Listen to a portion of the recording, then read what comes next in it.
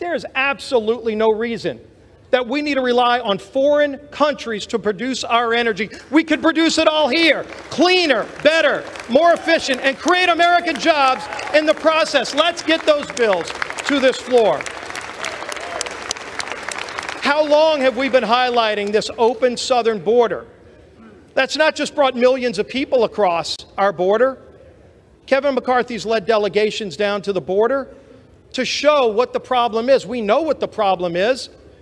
This president refuses to even admit the problem. It's kind of hard for the president to solve a problem when he doesn't even admit it's a problem.